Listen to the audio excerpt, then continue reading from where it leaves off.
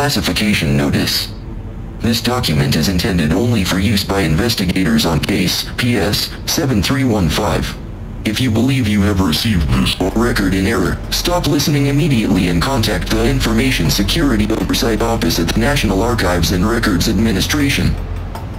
This record contains classified personal accounts by individuals 1 and 2, dated April 13 through 17, 2027, describing their role in the catastrophe at the Oakley Harbor Coastal Array.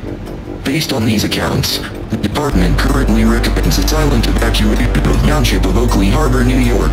Eyewitness sanitation guidelines are provided in attached handbook. Remember, protecting your health is the step to protecting your country. Please report to your director if you experience intense changes in mood while investigating these records.